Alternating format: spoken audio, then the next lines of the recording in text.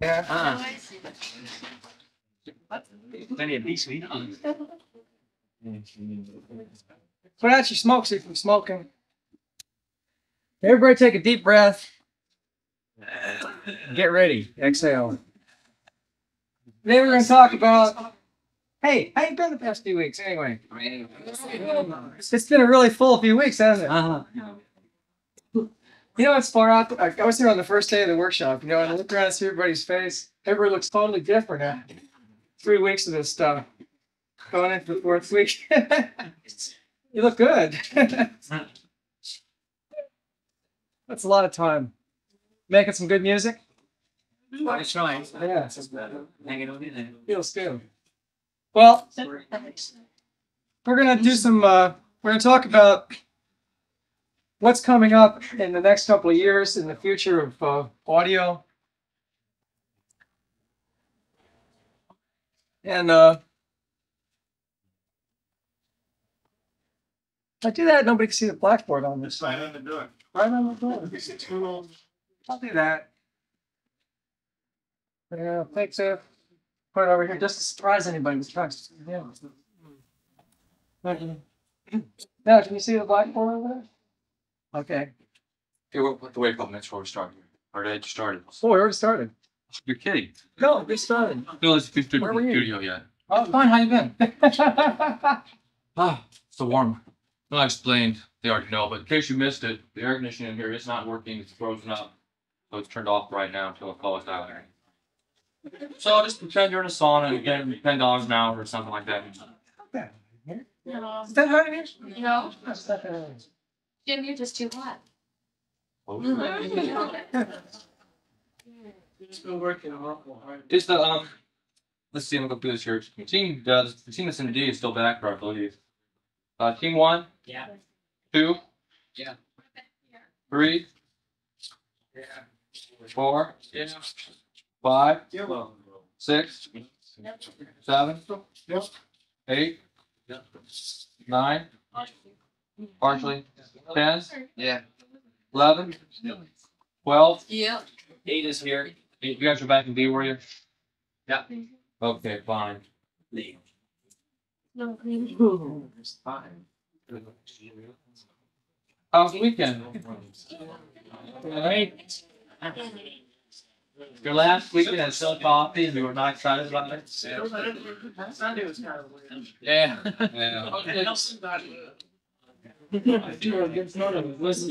There's been a list put on from vacation. So please put a schedule mix time on Friday. Those need ride to the airport and include your flight departure time. And in case you're going to be driving through Columbus and you give somebody a lift, put your name on this list here, okay? Other than that, just keep in mind tomorrow we're going back to our mix stand schedule. So be aware that their start tomorrow morning is 8. And we have a seminar starting at 9 o'clock in Studio A.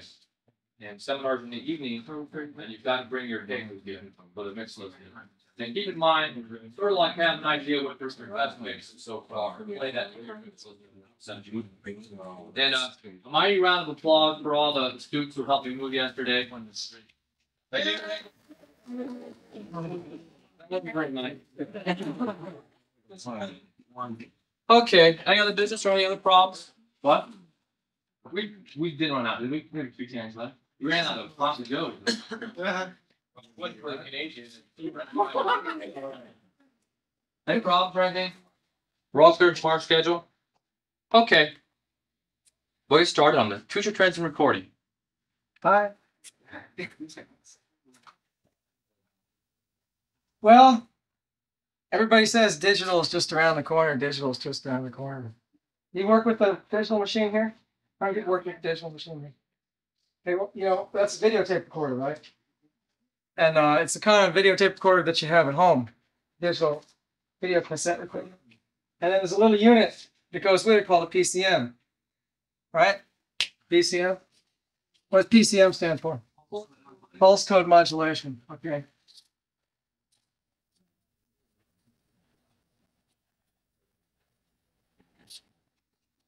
Okay, first thing we're going to talk about is what digital is. Okay, so everybody has a real clear understanding of what digital is. Have you already gone over this?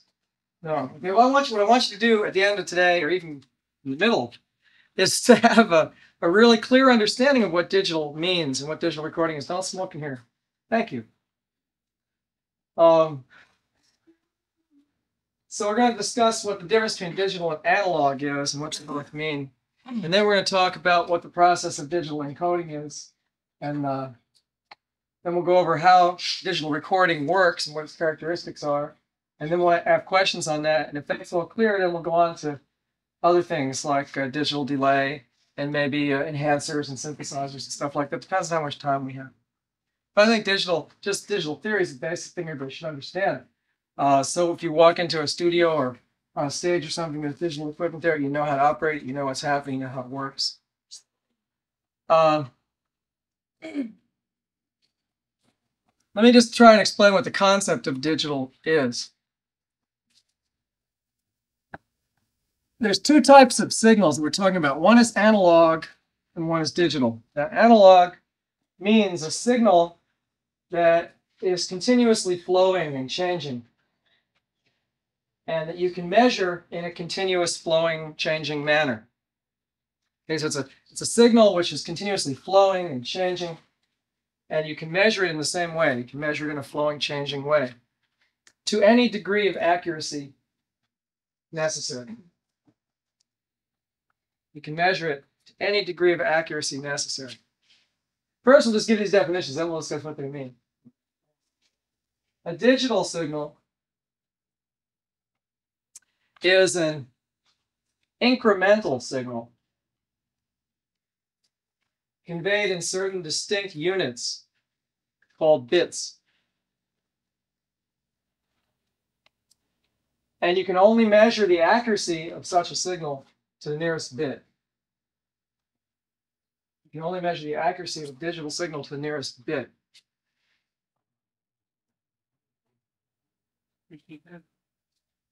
How many people here have a digital watch? Anybody here got a digital watch? One person's got a digital watch. Should I ever get a digital watch? You've got his Darth Vader on the No, you got a digital watch. Digital watch has little numbers that change, right? You know what it says? 543. And then it says 544, right? Now, some of them read seconds and some of them don't. But let's say you have one that doesn't read seconds. Even one that does, the same principle applies. It says 543, and then in between 543 and 544, you don't know where you are, right? Until the next digit flips up. Or if it's 543 and 52 seconds, then it goes 53 seconds, right? But you don't know when the half a second is or a tenth of a second. In other words, you can only tell on a digital watch when the next increment comes up, right?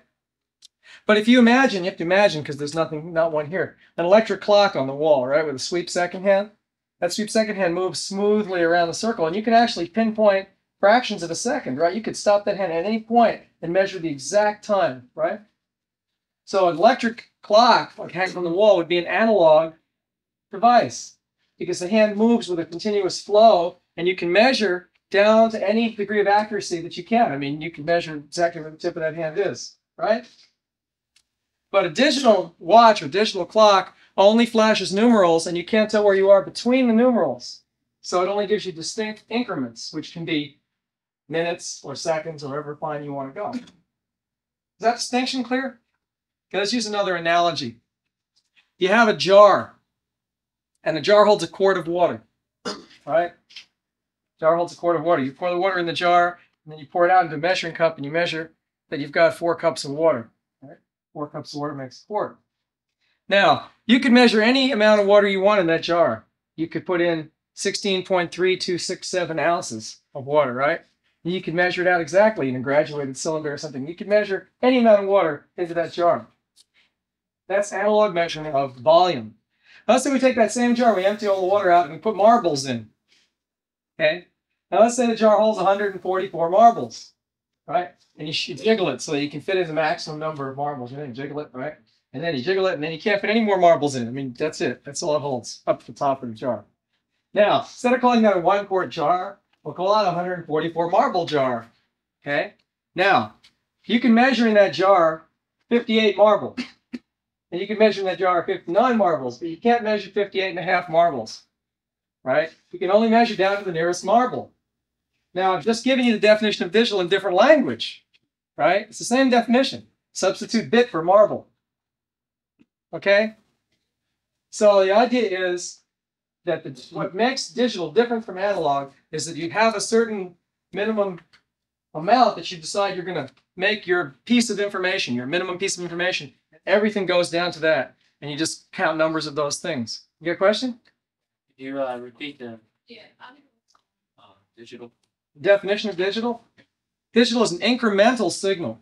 It's measured in little increments, pieces called bits. And you can only measure its accuracy down to the nearest bit.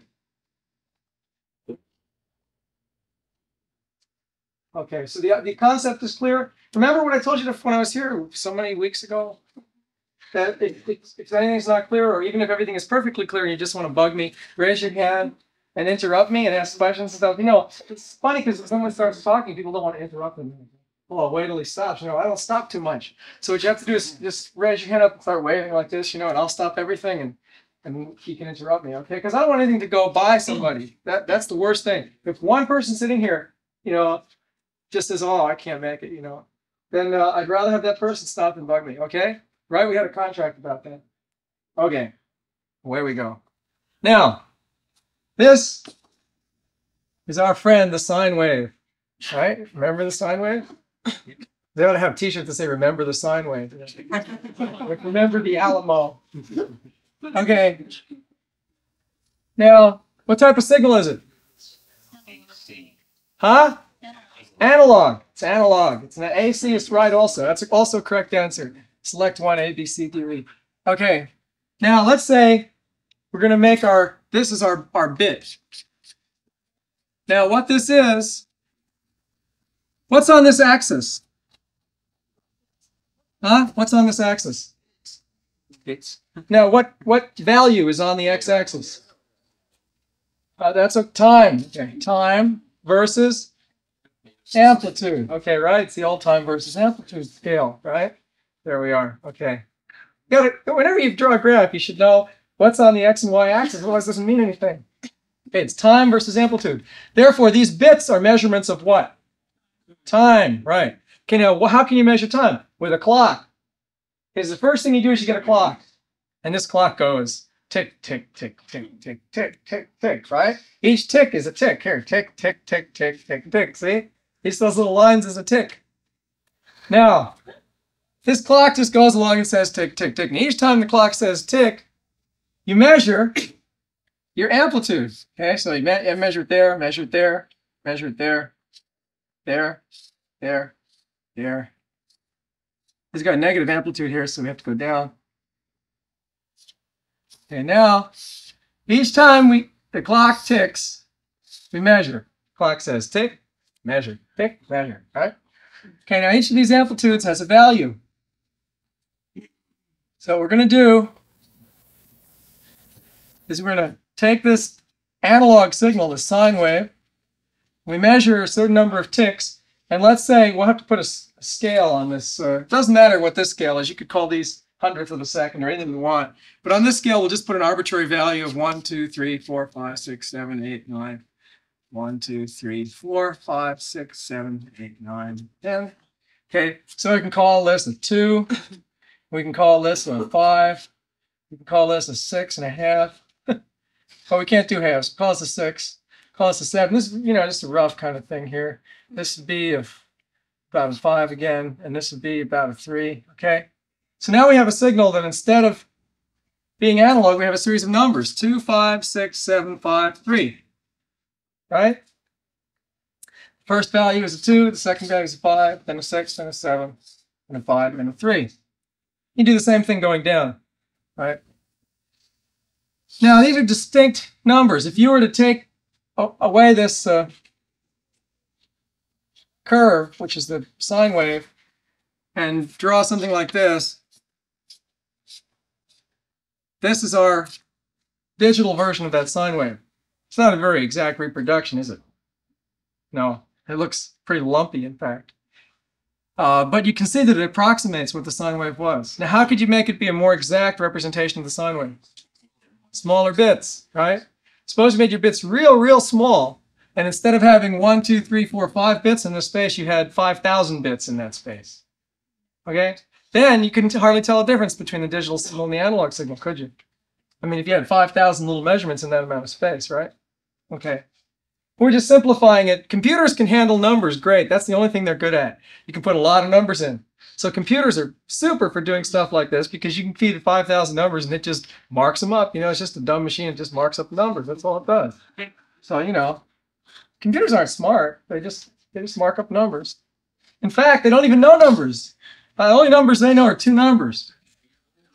0 and 1, right? They either know I'm on or I'm off. Right? Now I'm on, now I'm off. That's it. You know, just like a switch. A computer's just like a switch. On and off, on and off. Real dumb.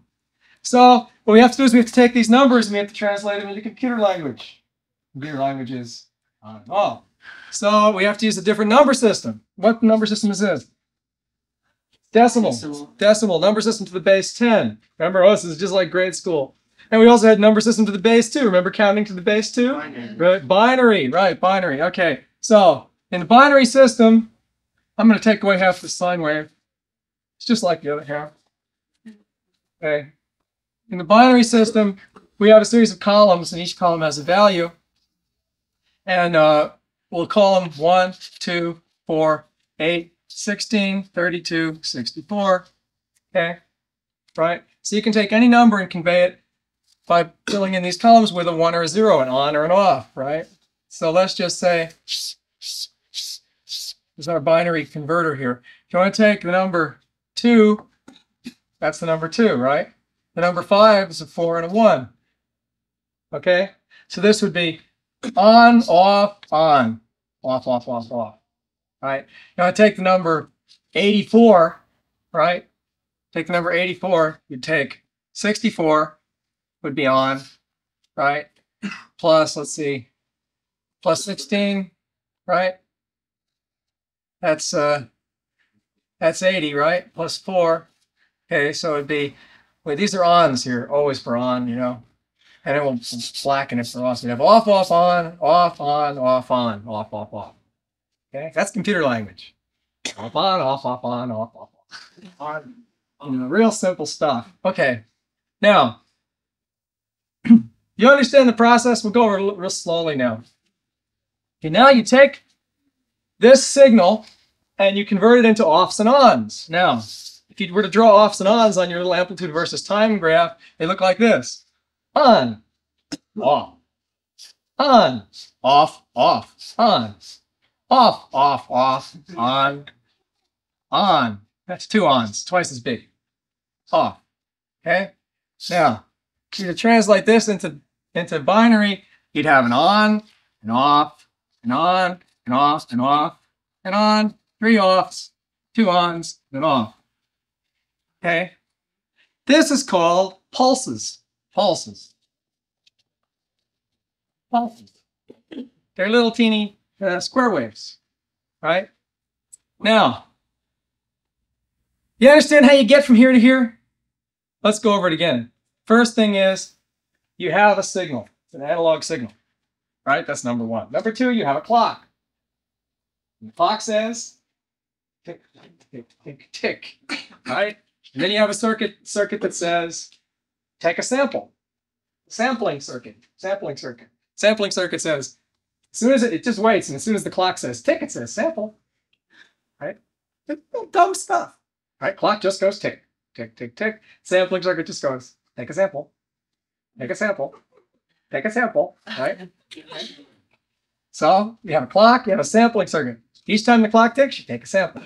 And then you come up with this, which is your measurement of various, each of these is a certain number of amount in digits. Okay.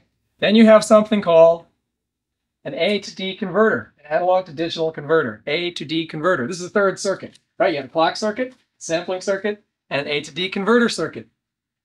Now this A to D converter circuit simply takes numbers like this, which are decimal numbers, and converts them to computer language or pulses, which is binary numbers. Okay. So Could you repeat that? your A to D circuit, analog to digital converter, takes an analog signal like this, measures it with a clock, and then converts it into a binary format, which is a series of pulses. And what you get out is called PCM. This is pulse code modulation.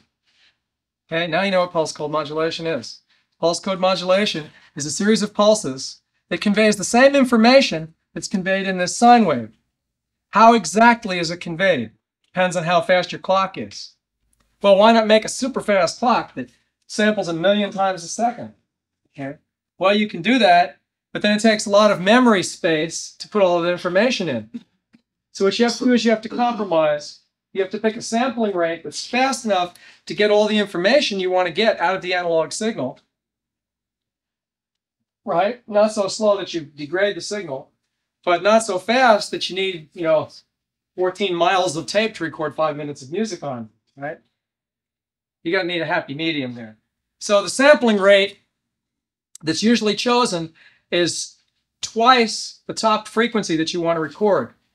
So about 50,000 samples per second, okay, is a typical sampling rate. They vary. They maybe go up to 100,000 or 150,000. But for audio, about 50,000 samples per second is your standard digital sampling rate for audio signals.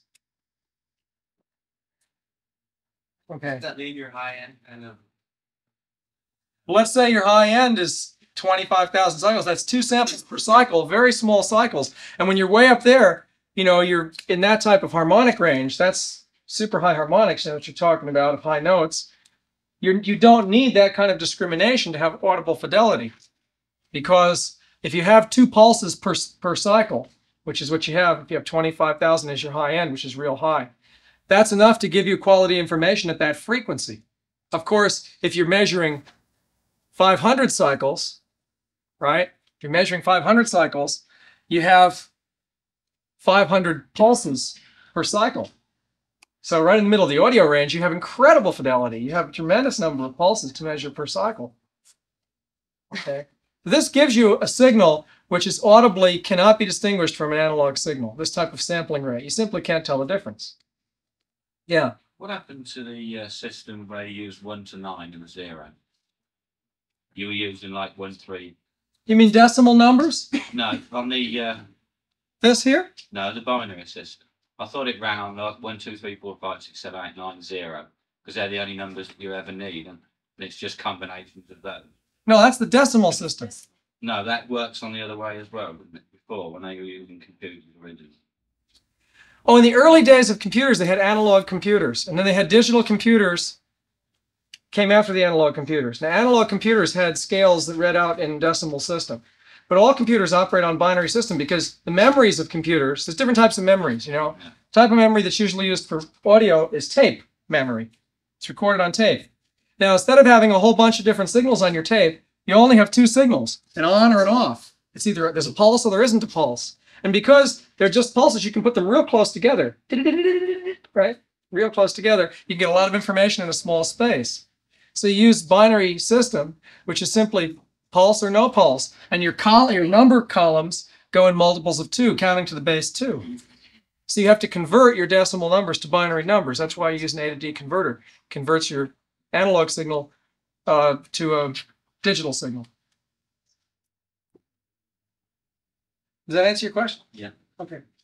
Anybody else have a question so far? This is a lot of information in a short time. We're going to go back and sort it out more. Yeah. If you're recording regular music, you're working with more than one wave. Is there more than one signal flow so that you're recording all the waves at once? Right. But it's the same thing on an analog tape. In other words, when you record on a regular tape in the studio, on a regular analog tape machine, a lot of different frequencies and harmonics are all going on there at the same time. It's not like you can just record one sine wave across the record head gap of the record head. All those complex signals and waveforms are interacting and are all recorded as a composite signal. Well, it's the same thing as digital. It takes all those composite signals and it digitizes all of them at the same time and records them all on the tape at the same time. Okay? So those numbers are not just simple numbers conveying one particular frequency. They're numbers that convey all the combination and complex combinations of frequencies at that particular time. Okay, it's the same idea as digital recording in terms of how it goes on the tape. Okay, now the difference is, here are some of the basic differences. Obviously, your order of accuracy in terms of repetition, okay, is very high.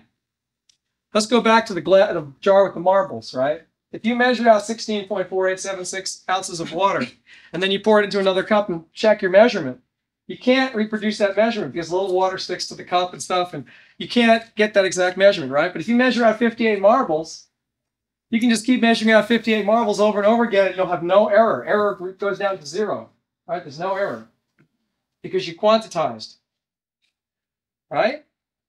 Okay, unless you lose all your marbles. Okay. So this system eliminates errors in the signal because all the machine has to know is whether there's a pulse or there's not a pulse. So what that eliminates, first of all, is signal to noise problems. You have no more noise. Why do you have no more noise? Here's why. I'm going to erase all this stuff. There's too much stuff on here anyway. We'll make it real. Next drawing is going to be real simple. Here's a PCM signal. Okay. Now, let's say your noise level is like this. Okay, this is your noise level. This is noise, right? All you do is you have a threshold, which you set on your circuit. And the threshold says, anything below this, I will ignore. Okay? What have you just done? You've completely eliminated all the noise, right? The computer doesn't care. All it cares is, am I on? Am I on? It's got enough to know whether it's on or off. So it doesn't care about all the garbage. You can just take all the garbage and toss it. Tape, hiss, hum, noise, everything. Gone. Right? We're talking about signal to noise ratios in the order of like 100 dB, 150 dB. Okay? They're basically signal to noise ratios as good as music or better. Because you can set a threshold and the computer says just rejects anything below that amplitude and says that's noise. Okay? Because this type of signal is like a half a volt signal. So it's very simple. It can just say either it's there or it's not there. Anything below that is noise. Forget it. Right? Nice, huh? Real nice. Okay. Now let's talk a little bit about how. Does everyone understand this idea of how you convert analog to digital? Now you've got a series of pulses. They're very fast pulses. If you were to listen to a digital tape, take a digital tape and play it back, audio, all you'd hear is just, like your satellites, telemetry. You hear that, that Sputnik sound? That's all you'd hear. You don't hear any music. By the way, the next big thing that the audio industry is going to come out with in a year or two to make, I'll get you in a second, to make a lot of money off everybody. Of course, the next thing is AM stereo, right? By now the FCC has approved it. By next year, everybody's got to have an AM stereo in their car. And you can see all these ads and discounters and everything to get them. You got to throw away your old radio and buy a new radio and all that. So the next thing they're going to do is they're going to bring out digital tapes to the home. See? They'll have digital. You'll need a digital cassette player to play your digital cassettes, right? Sure. So everybody's going to start making digital cassette players and you'll be able to buy digital cassettes in the store. It's about $15, and they'll go, keep playing them on your machine you have now. But if you play them on a digital machine, you'll get great music with a lot of signal to noise ratio. View sounds beautiful, great dynamic range. Yeah. How do you make money? Those pulses, when we draw that threshold line, what is actually happening at that point? Pulse versus the threshold line. Oh, all the circuit is saying is this. Okay. What the idea of the threshold is this. This is your amplitude, okay? And your voltage goes up. And let's say you have a rising voltage. This is 1 volt and this is 0 volts. You can pick a point anywhere between 1 and 0 volts where you tell the computer, as soon as it comes above this level, you recognize it. And if it goes below this level, ignore it. That's called a threshold circuit, okay? So let's say your signal pulses are half a volt. They're your signal pulses, right? You tell this thing to have a cutoff point of 0.4 volts. Tell it to have a cutoff point. You tell the computer. So anything below 0.4 volts, it won't register. If it gets a signal like that, a noise spike, it says nothing is there.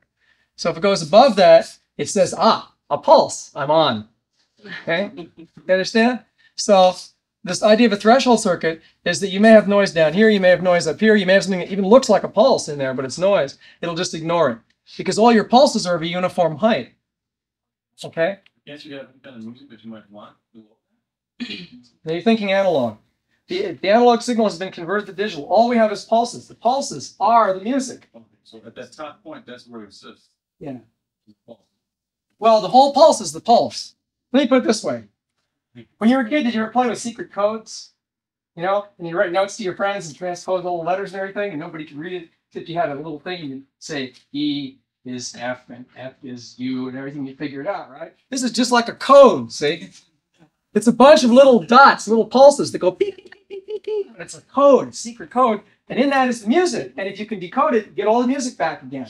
Just like translating a code. So the music is not down here. This is not music. The pulses are the music in code. Got it? Yeah. Okay. Okay. That's it. Now, this is a very universal code. You know, it's binary code. Anybody can decode it. It's not secret. But it's the same idea. Okay. Now, how do you record the stuff on the tape and get it back again? What's the process of recording digital recording? Well, there's two different kinds of digital machines. There's what's called the fixed head machine and the rotating head machine. The type of machine that you have for like video is the rotating head machine. The head, you know, normally on a tape recorder, the head just sits there. It's bolted down. Has two screws on top to adjust the azimuth, right? Well, in a video machine, you have a rotor, you know, like in your distributor. And at each end of the rotor's got two ends. This is top view looking down. Okay. At each end of this is a head. Some of them have just one head, but let's use this as an example, two heads. And this thing spins around. Spins around, looking down from the top. It's much smaller than that. Spins around, and the tape runs by here. And this thing is actually skewed. Side view. Okay, side views like this. I've exaggerated. So this thing, as it sweeps, it actually sweeps in an arc. Okay, you understand? Now, tape runs by the end of the head. And if you look at the tape, front view, the music is normally recorded on an analog tape like this, right? This is the way the music's recorded. You ever get one of those little things that allows you to look at the music on the tape? How many people have seen that? That's far out. Yeah, that's great. I just love that thing. It's great because, you know, you look at tape and it's nothing but brown ribbon, right? Just a brown ribbon.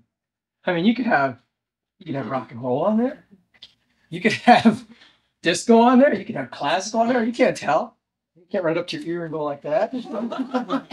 You know, like, it's not like film. You can look at it and see pictures, you know. It's just a brown ribbon. That's why if you ever edit, you know, you edit tape, cut out pieces, and you stick them up. Hey, which one was that, right? Stick it back in, you know. Well, if you actually make this little disc, it's like a little disc with a viewer inside. It's got little magnetic particles floating in some goo. And you put it over the tape and you wiggle it, and it makes little lines, and you can actually see the music on the tape. And if you look at analog tape, it looks like little lines vertically like that, because that's the way the record head gap goes across the tape, right? Not so video. Video looks like this. It's recorded helically. This is what's called helical scan. Helical scan. The head goes around, the tape goes by the head while it's going around. Pretty complicated. In fact, in videotape recorders they use professionally in TV studios, the head mechanism is suspended on a compressed air bearing, so there's no surfaces that actually touch. And when you turn the machine on, you hear the head start, and it goes. It's like that, you know? And it's like the thing is spinning with compressed air. You have to have an air supply to run it. On home tape recorders, they actually use little bearings. Some of them use a magnetic bearing. Some of them use a jewel bearing or something like that, but the head actually spins around. Well, why go to all that trouble? Well, remember, what you want is you want information density. You want to pack a lot of data, a lot of ons and offs into the smallest space. So if you stack them up like this, you get a real good use of the tape in terms of time versus frequency. You don't have to run your tape real fast or real slow. You can run at a good speed, and you can sweep across the tape like this. Now, the only problem is that this signal records up to here, and then the next part of the signal begins over here, because this one was the other end of the head, right? So it actually, this is one, then it goes here, then it goes here, and then you have in between the other parts of the signal. So if you were to try to play this back linearly, it would just be a total hodgepodge. You have to have some way when you play it back of syncing up the head with the tape so that when it goes back, you pick up exactly what you recorded, right? So it's not that simple a system. But it's actually less expensive to manufacture this type of system than it is to manufacture the fixed head type of video system. How you know where you are on the tape is another issue, which we're going to take up next, okay? Okay, the other type of system is a fixed head system, and the fixed head system records in a linear manner the way your regular audio head does, like this, except you've got pulse information on the tape rather than audio information on the tape. And the tape, you can pack a lot of pulses in a small space. In fact, you can make your head gap very, very small because you don't need a lot of hunk on the tape, right? I mean, the only reason to make your head gap big, right, is to get a lot of hunk on the tape so you can have some space between the pole pieces so you can magnetize more area. You learned about tape recorders. I see some blank looks. The way tape recorder heads are designed, right? How do you design gap widths? It's frequency response versus amplitude, right? The wider your gap, the more hunk you can get on the tape. The narrower the gap, the higher frequency you can reproduce or record. So that's why the record head gap is a little wider than the playback head gap, right? Because on a playback head, you're not interested in recording a lot of hunk on the tape. You're simply interested in playing back the best frequency response. But on the record head, you want to load that tape right up to its saturation point with a clean signal. So you sacrifice a little high-end response, make your gap a little bigger so you can get more magnetic field onto the tape. Capiche? Okay. So with a digital system, you're not at all interested in level because all you want to do is just record a readable signal on the tape. So therefore, you can make a very, very, very tiny head gap, and you can pack a lot of information into the space on the tape. You with me? Okay. Now, what's the advantage of these different systems? The advantage of the rotating head system is that right now in 1980, in September, August, wherever we are, it's cheaper. That's why we have one here. Okay, because you can go out and buy a video tape recorder at R3D in Columbus for $370, you know, like a Quasar or something. They've come down in price by half in like a year, you know. That's pretty cheap. And you can get one of those PCM units, you can say, hey, we got digital. But if you really want to be flexible in your digital format, which means you can do editing, and you can do other fun things, which we'll talk about in a minute, you really want to go with a fixed head system. And the system of the future is the fixed head system. And although they're going to sell a lot of rotating head systems now because they're about a third cheaper, the fixed head system is the one that's going to take over the field because it's a lot more flexible system. For one thing, you can edit the tape. You can actually edit it with a razor blade. And you don't have to worry about getting pops or clicks on the tape or anything like that because it ignores those. All it knows is what it's looking for. It discriminates a pulse. Right? If the thing is higher than half a volt, like a pop, it ignores it. Lower than 0.4 of a volt, it ignores it. So it only picks up the pulses. So you can't be concerned with noise. But you can also edit digitally recorded tape in another way, which is really fun. And that's called electronic editing. Anybody here ever worked in like a TV newsroom? Okay, and you know about electronic editing, right? This is really cool. The guys go out with their rapid cams, you know, and they come back with video on these little cassettes, and 3/4-inch cassettes. And they have an editing table in the newsroom, and they edit up the stories for news time. What they do is they plug in a couple of cassettes, different footage, right? And then they got a little thing in the middle, and they just punch in numbers, and it goes to that point on the tape, and it goes to that point on the other tape. And then you have a third tape machine you're recording both these things onto, and you just hit a button and say, take from this number to that number and put it on this tape. And hit a button. And it records that much on the other tape and then stops. And then you say, now take a piece from this tape and put it on that tape. And you hit a button and it puts it on the other tape. And so that's called assembling. That's an assemble edit. You can take pieces and you can just assemble them electronically. You can do the same thing with music. Imagine you're in the studio, right? You just done a digital mix, right? And the producer says, well, Gary, I like the horns from bar 40 to bar 47.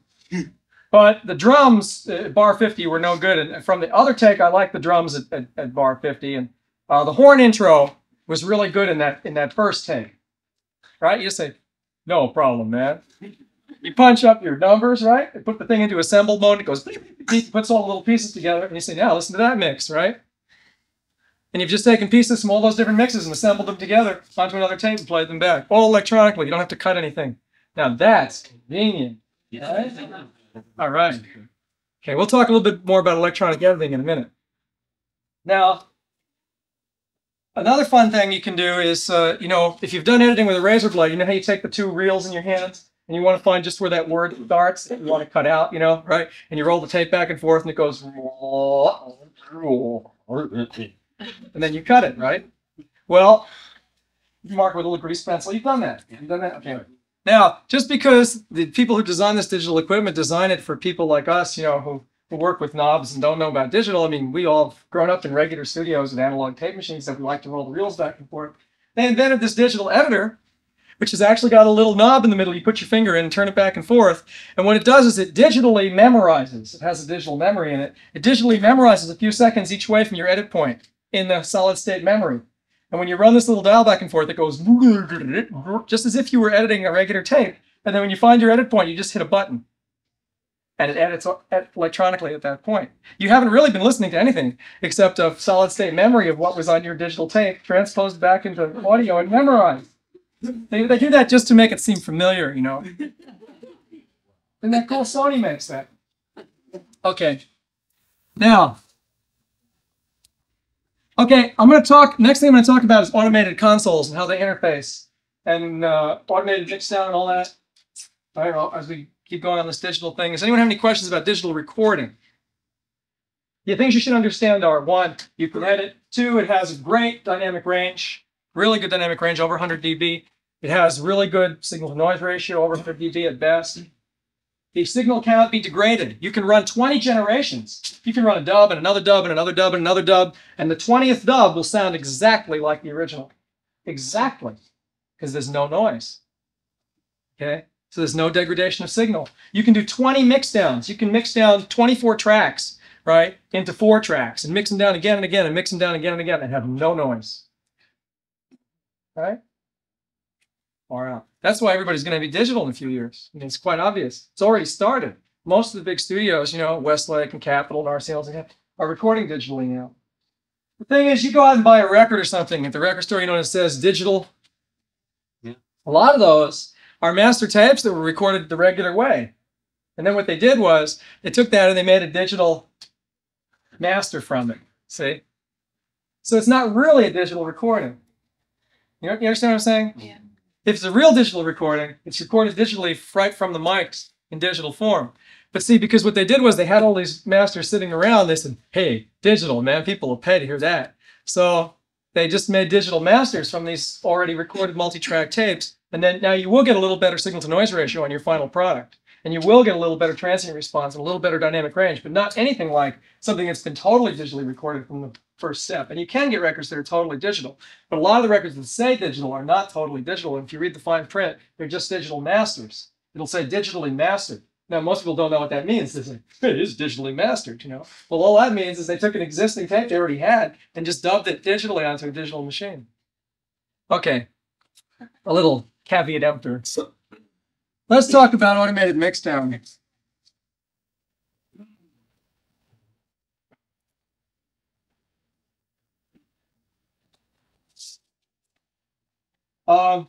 This is a big thing. It's really, really convenient. And the way it works is this. There's 2 types of automated mixdowns. There's static and dynamic. Make it real simple. Now, everybody here knows what it's like to do a mixdown, right? Everybody here has done some mixing down? Okay, so you already have a head start on understanding this. I couldn't have given this lecture 3 weeks ago. No way. Involved in the mixdown is you have multiple tracks recorded on your multi-track tape. And each of those tracks comes back on its own fader, right? And what you do is you adjust your levels throughout the mix, and maybe at one point you have a mute button, right? Let's say you want to get rid of the horns during the verse, right? You just hit that button and the horns disappear. And when you want them back during the chorus, you hit that button and they come back at the same level for your chorus, right? Or whatever it is. I'm using that as an example. And you have EQ, right? And you have some reverb and stuff like that. But basically what you're doing is you're assembling the final product from a series of pieces that hopefully were recorded nice and clean and clear and just the way you wanted them the first time. So you could take those nice pieces and put them together and make a nice product out of it. Now, what an automated mixdown does is this. Just the description of what it's like to mix down on an automated console. You play back your multi-track tape and you do a mix, just the way you normally would. Now, anybody who's mixed for a long time trying to get a song just right will understand what I'm saying. I mean, you stay up till 3 o'clock in the morning, and you're mixing and you look up and it's 3 a.m. and you say, man, we still haven't gotten it, and you're getting a little wasted and you think, God, finally the sun's coming up, and you say, that sounds pretty good, finally got it, you know, and then you crash out and you wake up about 11 o'clock the next day and you put that tape on, you say, "God, it sounds like shit." You start all over again, right? Well, the process is a lengthy one to get a good mix down. And you have to be sharp to do a good mix. You can't just mix for hours and hours and hours and expect it to be that good. You can mix for about 4 hours or something, then you got to quit and come back to it. Get some perspective, you know what I mean? So what automated mixdown does is this. You do your mix, right? And then you sit back and you punch the thing onto auto. And what it does is it plays back your mix for you, just the way you mixed it. But you didn't actually dub it onto another tape. All you did was play it back to your monitor. You didn't record it onto the other tape. You just played your multi-track tape back through the board. Now what happens? In the board are a bunch of little sensors in the board, which I'll tell you about, that senses exactly where you've put the fader. And how you've moved the fader, and when you push the mute button, right? And how you've set everything. And it memorizes all that. And when you punch it on the auto mode, all those faders move by themselves, just the way you moved them. And the buttons go and everything all by themselves, just like a player piano, right? And it plays back your mix for you, just the way you did it. Now, let's say you don't like one particular thing in the mix. You're listening to the mix you just did, right? And the board is doing it for you, right? You hit it, you put the thing in what's called update mode. Okay, update mode. And all you do is you grab a hold of the fader of the thing you don't like and you move it manually, right? And it substitutes the new thing you've done for what was there before. Now you can run the tape back and listen to it again with what you changed. And you can keep changing it, and it remembers everything you did before and substitutes anything you touch and change. That's called update mode. So you can update your mix. You don't have to go back and remember what you did before. Let's say you got the strings just the way you wanted them. Well, that's it. They're there. Okay. What this is a marriage between a console and a computer. Okay, here's the console. Here's the console. And here's the computer. Okay. And they're connected together. Connection is called an interface. Okay, interface. Now, the computer has something attached to it called a memory. Memory. And there are different kinds of memories. And what determines whether it's a static system or a dynamic system is what kind of memory it has. Are you with me? Everybody awake? Hey. Hey. Now, a static system uses a memory that is separate from anything else in the studio. It's just the memory. It may be a cassette. You know, here I have one of those little home computers like an Apple or something, or a, what's the Radio Shack? What are they called? TRS-80, right? They have cassette memories, you know, or you can use what's called floppy disk. Floppy disk. Sounds great. I love that floppy disk. Anyway, you have floppy disk. Most of them are cassette or floppy disk. And it's a separate little memory. You have a floppy disk playback unit. You know, floppy disks are those things they used to use in dictating machines in the old days, remember? Right? And some of them have a band in them, and some of them have a disk in them. That's what it is. You know, cassettes were originally developed for dictating machines. Did you know that? The Philips company in Holland, in 1957, they invented this thing called a cassette, you know? And what it was for is for office desk machines. So they took out a patent on it, you know? And it was used in little dictating machines, so you can dictate a letter to your secretary and all that, right? Little did they know. Along came the 60s, and somebody said, hey, we've got the technology now to put audio on this thing that sounds good. And Philips has a patent on the design of the cassette. And every cassette that's made, they get royalties. Hey, that was some good stock to buy if we'd only known back in the 50s, right? So all cassettes are licensed by Philips Corporation, and the design and the standards are set by Philips Corporation over in Holland. Huh? Compact cassette. Philips Compact Cassette. That's their logo, right? It's on every cassette you can buy. Yeah. It's on every cassette. Logo. Yeah. If you could go back in time, the two stocks you'd buy, right, would be Philips, right? And who else? Earl Dolby, right? Dolby, he was ahead of his time. Okay. So this is your static memory system. Your dynamic memory system actually records the computer memory signal on the multi-track tape itself, on your 2-inch tape while you're recording. How do you do that? Well, since you don't need much space, you can just use the edge of the tape. You can use one of the guard bands, or you can use a track. And usually they use a track, which means you have one less track to work with. If you have a 24-track machine, one track is used for console digital encode, and the other 23 tracks are available for audio. So you sacrifice a track. Now the disadvantage of that is that your information is on your master tape. Now that could be an advantage, because you know when you pull that master, that mix, that master, multi-track master out, you've got the mix information for that right with it, okay? In the other system, you've got to go find the cassette or the floppy disk that corresponds to that recording, so you've got the mix. But the advantages of the static system are it's much more flexible because you don't have to actually wind your master tape back to change things and stuff like that. Everything is on its own separate little thing, and plus you have that track available for audio. Naturally, the static system's a little more expensive. Now, the way the thing works is this. Inside the console, inside the faders, there are little things connected to the fader called VCAs. It's the voltage controlled amplifier.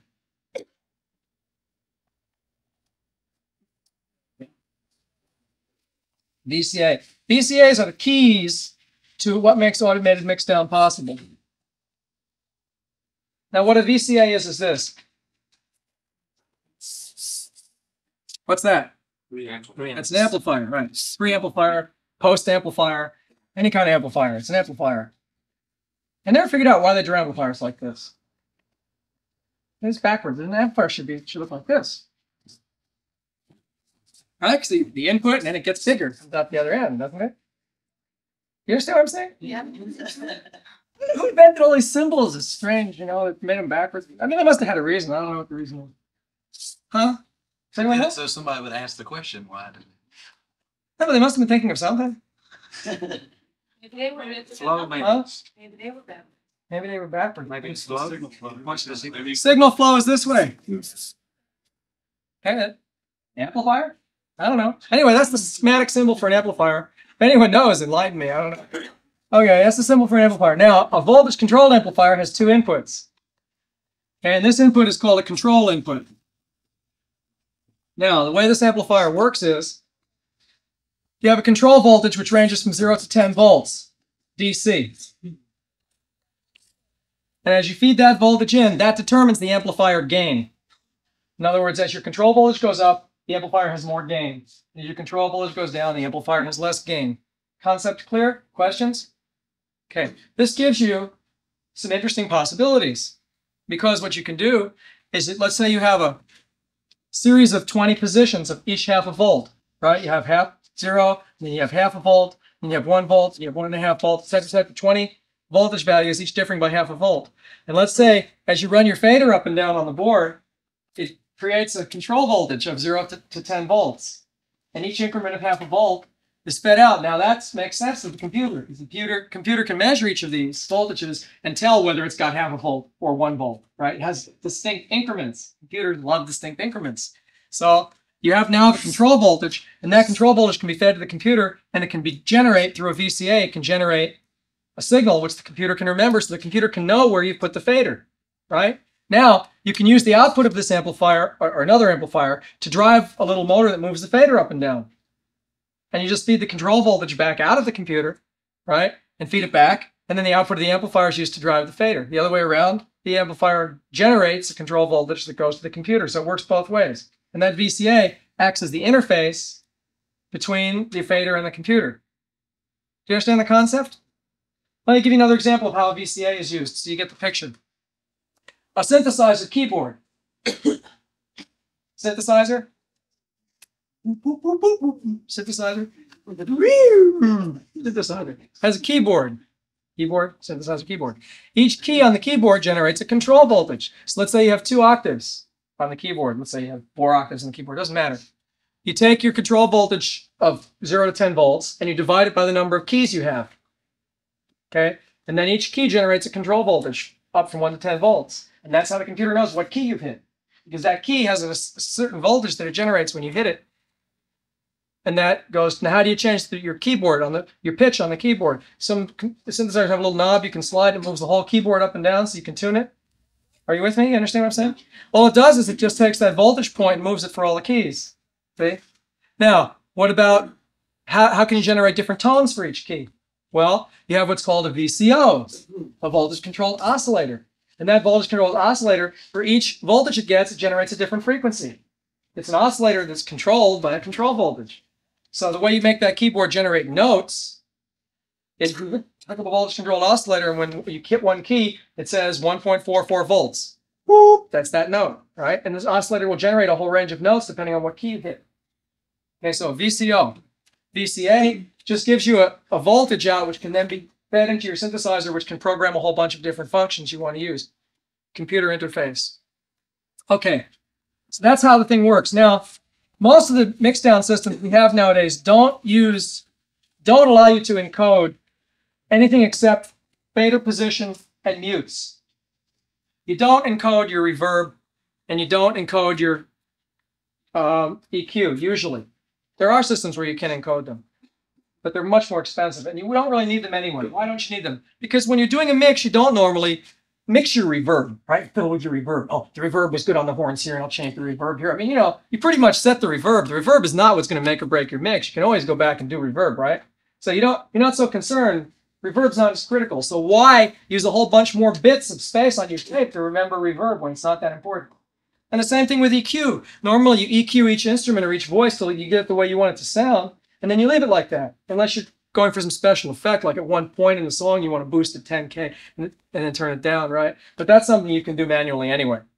So normally EQ and reverb don't go on the computer memory, just fader position and mutes, because the fader positions and the mutes are the most critical thing in your mix, right? Okay. So some of these systems have a little television screen. And the television screen is how you talk to the computer.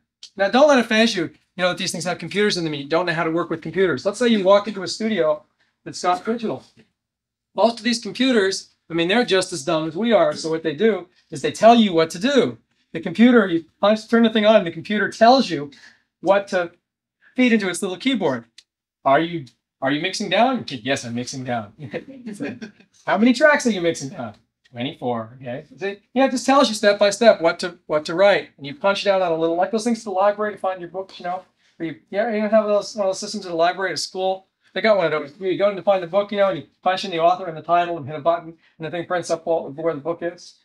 Anybody ever used a computer? How many people have used a computer? Okay, you know what I'm talking about.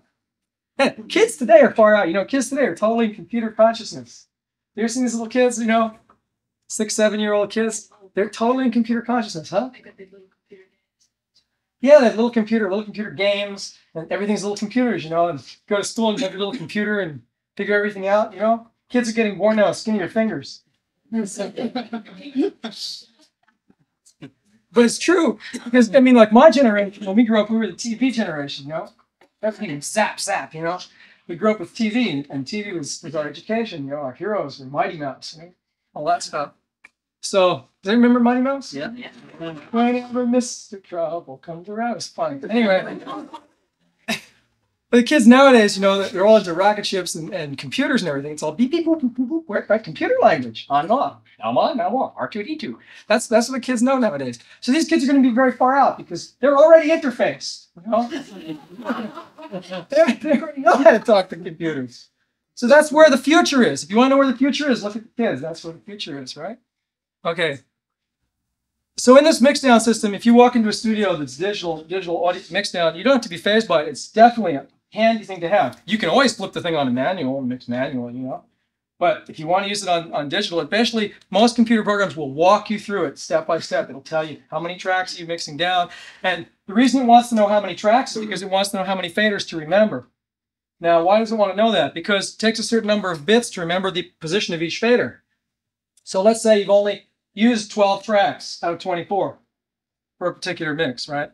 You tell the computer you're only using 12 tracks. Well, that allows you to get twice as much information in the space, because otherwise it's going to record the positions of the faders you're not using, right? Which will take up space on the tape. Okay, now we come to the question of how does the computer know where you are on the tape? Okay, and the answer to that is you have something called time code. And it's called SMPTE time code. Society of Motion Picture and Television Engineers. Standardized time code. This is the same time code that's used in the film industry. It's used in the film industry, it's used in television, and now it's being used in audio. All it is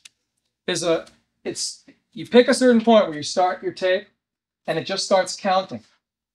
It just counts numbers at a certain speed, and it records those numbers along the edge of the tape. That way, if you want to get, let's say you're at a certain point in the tape and you want to do a punch in, right? You're digital. You want to do a punch in. You listen to the tape and you find the point where the error was. You want to make your punch in. And right at that point, you stop the tape and you read out the LED readout and it says 4762, right? It gives you your SMPT time code for that particular spot on the tape. So you tell the thing, program the little thing, you say, punch in at such and such a time. And you punch in 4732, right? And then when you play the tape back, you don't have to hit any buttons. You don't have to punch in manually. It will automatically switch over to live mic at that point. And when you want it to switch back, right, let's say you found the beat where you can switch back in silence, right, where the pick is up or the person's inhaling. You learn how to do that, right? You program the number that in, and you put the thing in the edit mode, and it automatically does your punch in for you. You just sit back there and listen, right? And it automatically switches over to live mic and then switches back to tape all by itself. You don't have to hit the button and worry if you got it right or not. It's all pre-programmed. And if the person in the studio blows it, you just say, no problem, do it again. Roll the tape back, hit it again. It'll do the same thing over again. It'll keep doing it until it's right. Okay. So the SMPT timecode tells the thing where you are on the tape. Now, you know all these, what do they call them? You know the things that you roll the tape back and forth with, the remote controls to the tape. They have all different kinds of names. But for these, what are they different? Huh? Auto-locator, MCI, and 3M, they all have different names for them. These auto-locator type things, they work off an SMPT timecode. They actually record a timecode on the tape, but they don't use any of your audio tracks because you don't need much space to record a timecode. You record it in a guard band. You only need a little bit of tape. So they record a timecode on the tape, and then you could punch up a number and the thing will go right to that point on the tape every time. And if you take that tape off the machine, stick it on the shelf and put it back, and hit that same number, it'll go right back to that same point on the tape, even if you didn't cue it up the same, because it's actually reading a number that's on the tape. Okay? Same thing as on videotape, because without that, you can't edit. You can't know where you are on the tape electronically to do something. So the thing always knows where it is on the tape. And it uses a motion picture time reference in terms of frames. You know, motion pictures are 24 frames per second. So a frame is a 30th of a second. So your SMPT timecode divides you into half frames, which are 60ths of a second. So you can get your time down to within a 60th of a second, which is 6 milliseconds? 60 of a second, 1/60th of a second. A second is 1,000 milliseconds, right? So it's 10 milliseconds. You can get yourself down to 10 milliseconds on the tape. Now, remember, you can only hear, how far can you hear repeated sounds? Did you learn that? Did somebody here teach you about echo? 15, 20, 40. You're guessing. You're not guessing. 20 to 40? Yeah, that's good. He's right. About 30 milliseconds, you can distinguish between repeated sounds. So if you have an accuracy of 10 milliseconds on your tape, you can't even tell. You got a factor of 300% error for your edit point. It's great. No problem. Of course, it depends on who you are. Like you said, some people can hear it closer than others. It's just the law of averages. Okay. Does anyone have any questions about automated mixdown? This is one of those lectures where, it's just a whole slew of stuff in an hour and a half, to go over digital recording, automated mixdown, digital delay, all this digital stuff in an hour and a half is an awful lot of material. And, it's far out. You hung in here and listened to all this stuff, It's not that easy. So, does this feel kind of like it's a hodgepodge to you, or is it making sense? How many people think it's not making sense? Be honest. It's a problem. You don't understand something. Tell me. That many people think it's making sense? Far out. Okay. That's great. Okay. Well, we can talk a little bit about when you talked about reverb and compression and limiting, I assume you talked about a lot. EQ, outboard equipment. Did you learn about how digital delay works? Some people say yes, some people say no, some people say kinda. How many people feel that you don't really know how digital delay works? Now let me put the other around. How many people really know how digital delay works? Oh, one person, two people. Okay, let's talk about it. Those people can go to sleep. I'll wake you up in a minute. Digital delays. I just had a weekend. It should be bright and cheery. They always put me on a Monday. Okay. Digital delay is a system where you actually have a memory. You have a memory. Now, there's different types of computer memories. We talked about memory on tape. And now in these big computers, they have super cooled memories, and they have bubble memories and all kinds of solid state memories. Well, the type of memory that's normally used in a recording studio is your standard chip memory, you know. It's a chip memory. And you have what's called an IC, an integrated circuit, right? And it's got a bunch of little silicon chips on a little thing with a lot of little pins on it. Looks like a little bug. And oh, it does. And that type of memory usually is called it's called a RAM. A random access memory. What that means is, once it's programmed, you can get at anything you've put in there. You have random access. You don't have to read it sequentially. In other words, you don't have to start at the first piece of information and read through all pieces of information to find the one you want. You can go in the middle and get whatever you need. That's why it's called random access memory. Okay, concept is clear? They also have what's called a ROM. Yeah, I learned this digital language, RAMs and ROMs. ROM is anyone know what a ROM is? What's a ROM? Read-only. Read-only memory. And what that means is it's a memory that you can't program. It's pre-programmed when it's built at the factory. Whatever they want to put in there, they put in there. And then every time you tell it to read, it gives you back what's in there. It says, right? And you hit read again, it goes, that always tells you the same thing back. You know, you have calculators which have constant functions in them, like Fahrenheit to centigrade conversion, or degrees to radians, things like that. Those are all on little ROMs. Those conversion factors are programmed in on a ROM. When you hit that key, the ROM plays back its little thing that it's memorized, okay? But you use RAMs to record the numbers that you're feeding it off the keyboard, right? Because each time you can program it and then you erase it. But the ROMs don't get erased. Even when you turn the battery off, they still remember their information. They're programmed at the factory. They're built with the information built into them. They laser cut them right into the silicon. Yeah. Okay, so these chip memories now, if you look inside a digital delay unit, what you'll find is you'll find a whole bunch of chips, a whole bunch of ICs, all sitting there like little bugs. And good digital delays maybe have 100 ICs in them because you need a lot of memory. Because to remember music, music is a complex function. When you digitize it, you have a lot of bits of information. To remember 1 second of music, you need maybe 2 million bits of information just to remember 1 second of music. Yes, you need a lot of ICs in there to remember music. Music is a complex, you were saying before that music is a complex waveform, right? So it's got a lot of information in it. So you need a lot of bits to remember it accurately. Okay, that's why they've just come out in the last year with fully digital reverb. Because, you know, they used to have digital reverb.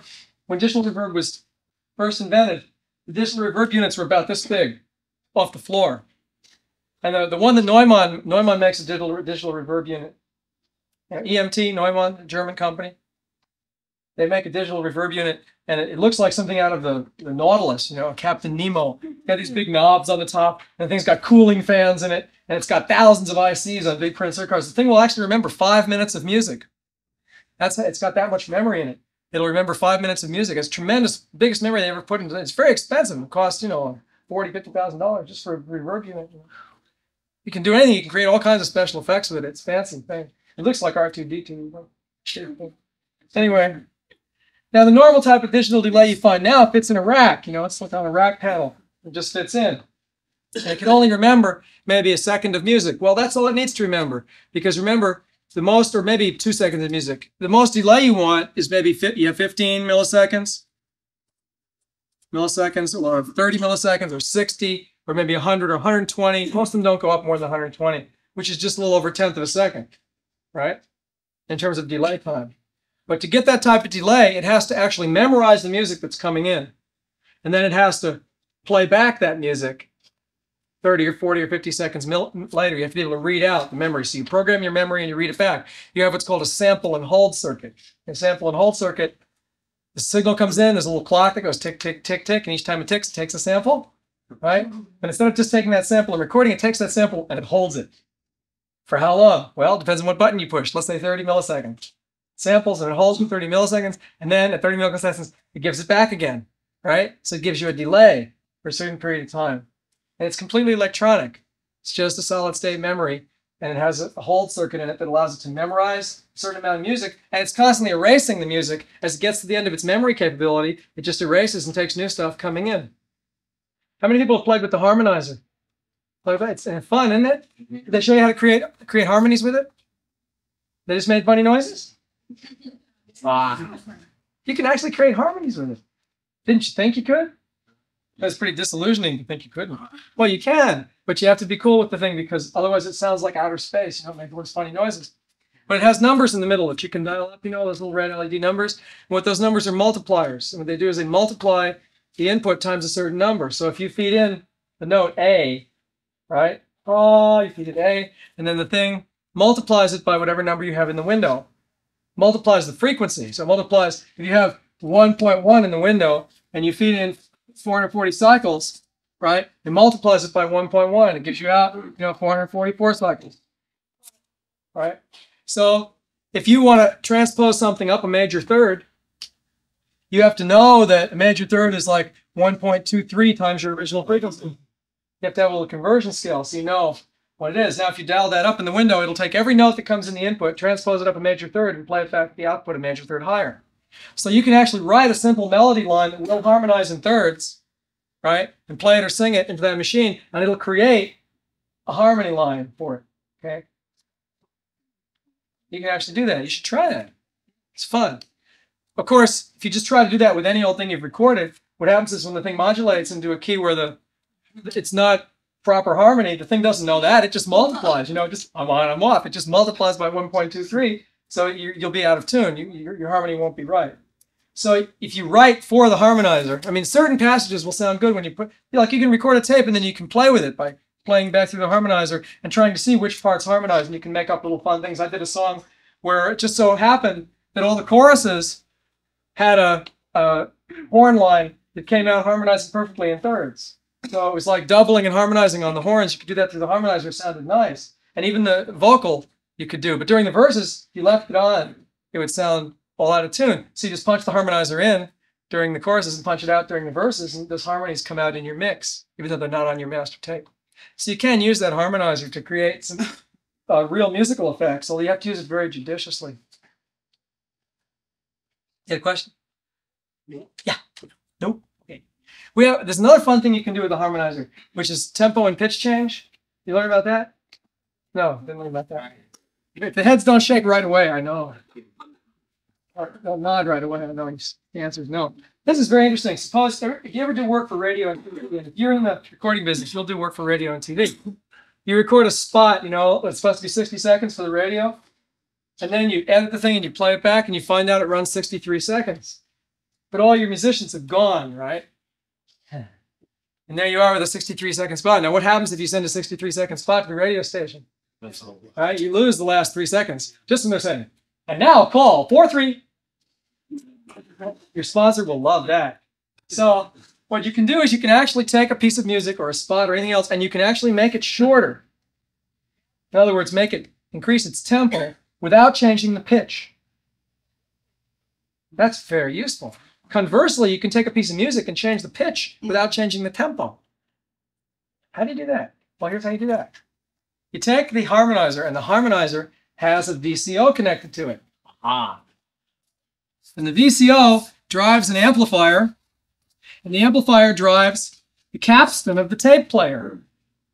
It's a 110-volt output amplifier, right? So normally your capstan runs on a 60-cycle line voltage. So if you vary the frequency of the line voltage driving the motor on your tape recorder, speed of the tape will change, right? So you set the harmonizer to transpose up a major third, right? And at the same time, or to transpose down a major third, let's say. And then at the same time, the machine speeds the tape up exactly the right amount to correspond for that pitch change. So that it comes out at the same pitch, but what have you done? You speeded up the tape. So the tempo changes without changing the pitch. Okay, you're using an output on the harmonizer, a VCO output on the harmonizer, to drive the capstan of the tape recorder, so that as you change the pitch of the tape, you're changing the speed of the tape recorder exactly opposite to compensate. So if you increase the pitch, right, it slows the tape recorder down the exact same amount, because if you slow the tape down, the pitch goes down, and the tempo, right? But in this case, since you've already compensated for the pitch, it comes out at the same pitch and just the tempo changes. See? Now, conversely, you can take the whole tape and play it back through the harmonizer and change the pitch without changing the tempo.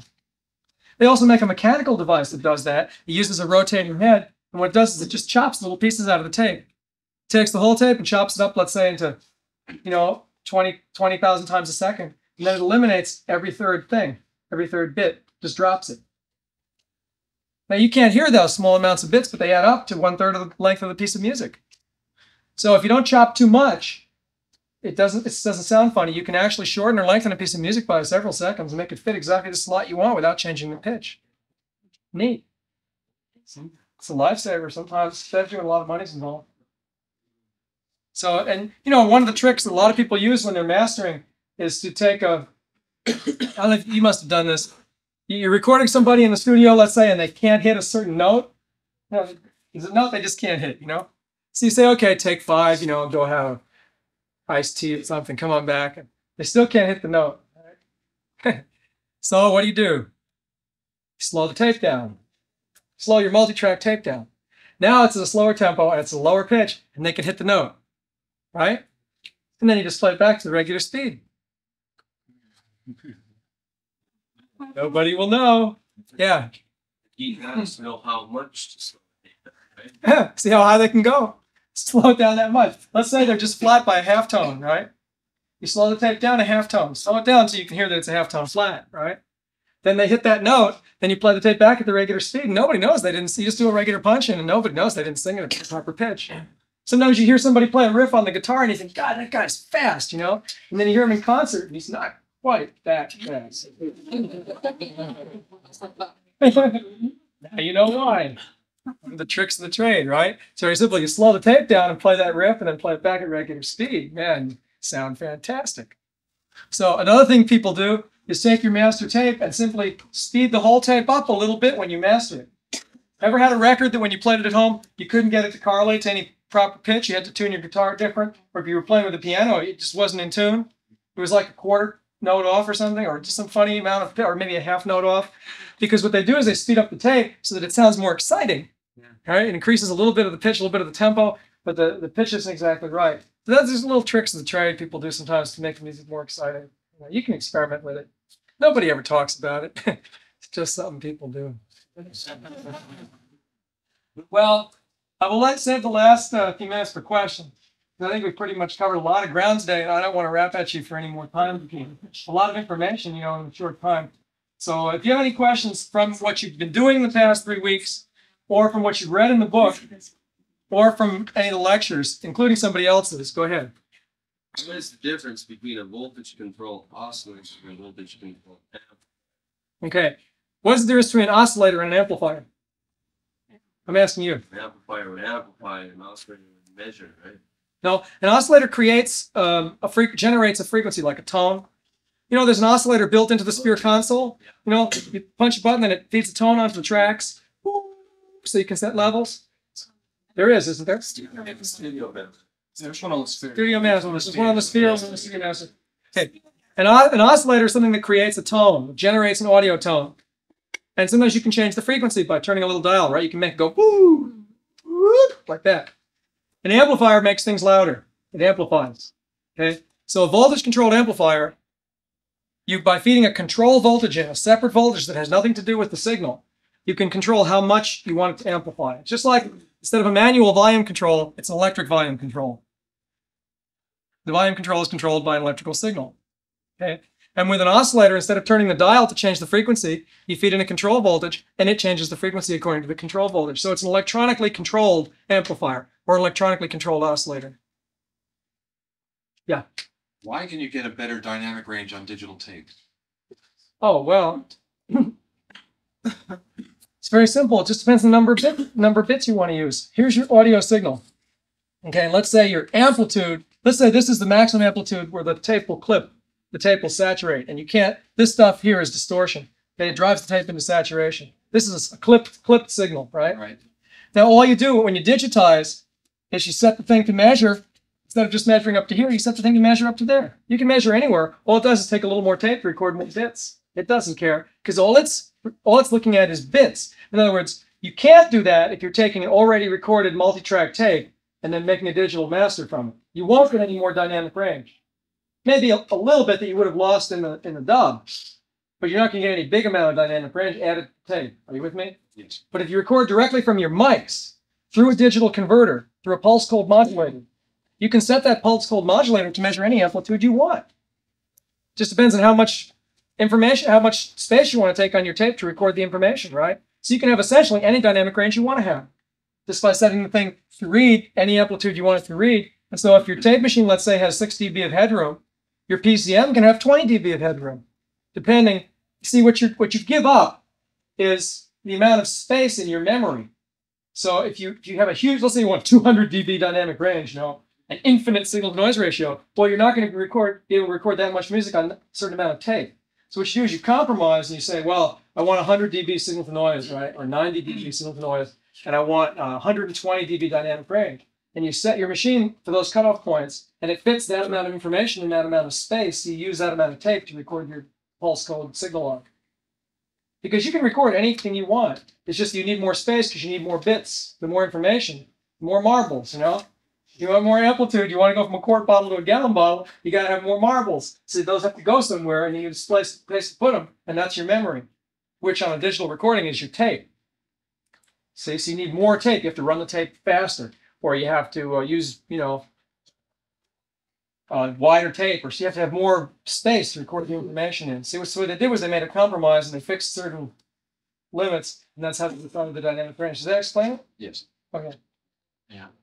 Yeah. How does that affect the record as far as the stylus contact and the reproduction through loudspeakers if you've suddenly increased the dynamic range? Oh, very, very good point. Records also have a limited dynamic range. Vinyl records with little needles in the groove. Okay. In other words, you can record so much groove excursion. You have a bottom end on records. You ever listen to a silent groove on a record? Not one that had tape hiss on it. I mean, just a silent groove, like a spiral groove. Okay, and if you turn the volume all the way up, at a certain level, you start to hear all these little pops and clicks that weren't there before, and you hear little noises that, are little feedback noises and all kinds of noises. So you have a certain kind of bottom level that you can't go below. There is a noise level for disc recording that doesn't include tape hiss. It's just physical manifestation of the disc. Your maximum level is determined by how far your groove excursion can go. In stereo recording, they use what's called an XY system, where the groove's modulated in 45 degrees like this. Mono is like this. Stereo is like the groove moves like this. So if you want to record the music louder, you move the grooves further apart. But the cutting head has a certain limited dynamic range too, because it'll go into distortion if you try to make it cut too much dynamic range, okay? So let's say you're going to cut a record that only has 10 minutes of music on an LP side. So you're going to get the maximum dynamic range you can out of the disc medium. Or let's say maybe 15 minutes of music, whereas normally you can get 23, 24 minutes if you cram it in with variable pitch spacing on one LP side. So you sacrifice music time. You still are limited by what the cutter head can do. And the best Neumann cutter head still can't equal what a digital tape can equal. That's why they're going to have digital home tape machines. So it's going to kill the record industry, you think? It's not going to kill the record industry. People have a big investment in records. There's still going to be records, but it's going to bring in a whole new thing. It's like when cassettes came in, it didn't kill records. People bought cassettes too. People are going to buy home digital tape machines because people were buying a lot more fancy stuff that we couldn't buy 10 years ago, inflation and everything, people have a lot of money. They come out and buy stuff and master charge and all that, right? That's where this whole business is going. So people are going to go out and they're going to buy all these new pieces of equipment and they're going to have home digital tape players. The only person that's suffered between the cassettes and records is the artist. Really. You mean in terms of royalties? Yeah, things like that because of the pirating and all that. Yeah, well, you see the whole cassette, that's why there's a SAG strike. The whole cassette thing, the reason there's a SAG strike, you know about the SAG strike, right? Screen Actors Guild is on strike. They're not making any movies. All the actors and actresses are on strike. They're not making any movies, not making any TV shows. Why? Because the thing of the future is video cassettes and cable TV. And they don't get any royalties if somebody makes a cassette of a film they made. And they don't get any royalties if it's broadcast on cable TV. See? So what they want to do is anytime their movie is shown, they want to get royalties. Otherwise, they get royalties when it runs in the theater, and then that's it. They don't get any more royalties. So their SAG is on strike to get royalties because the whole future of TV is going to be cable TV. And the whole future of TV is going to be home cassettes and that whole thing and flexibility. So they've seen, they have some vision. They've seen into the future. They want to get new contracts for that reason. And yes, the artists do suffer, and there are going to be some changes because of that. But surely they'll never win, though, will they? I think they Because will. they're not big business. Well, I think they will win because if they don't make movies, I mean, most of these guys have enough money to sit back for a while. I mean, Muhammad Ali's doing Roach commercials on TV. These guys made some big bucks doing stuff, and most of them have a little bit of a cushion. And if they don't work for a few months, that's okay. But if they're not making any TV shows in the fall, what's going to happen? The TV shows, they're going to all run reruns in the fall, right? And people are going to, they're going to pretty much turn off the TV and say, yeah, heck with that. Maybe I'll learn how to read, or something.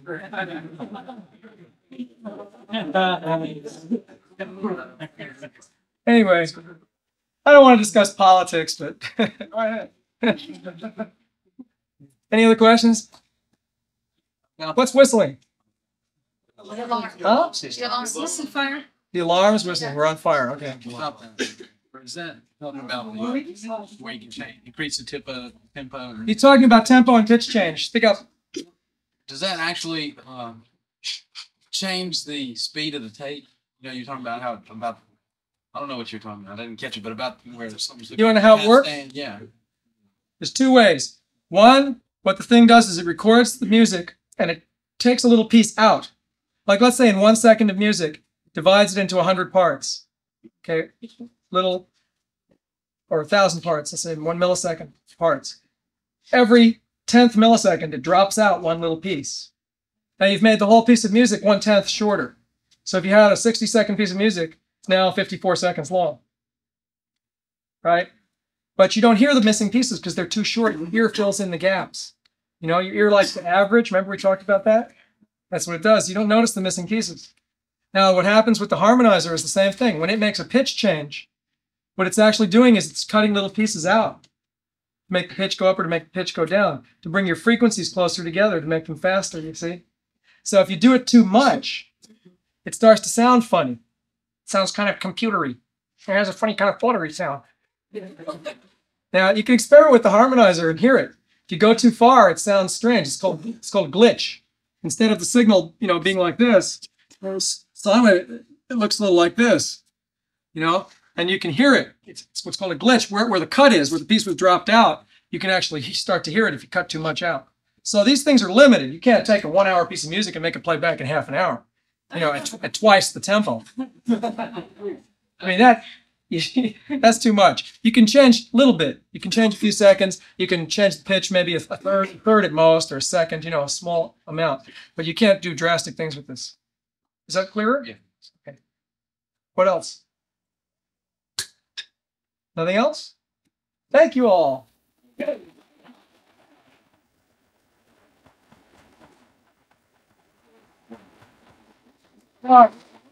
really took note. You're very sharp. You're really good. I taught a lot of classes here. You caught on quick. Thank you.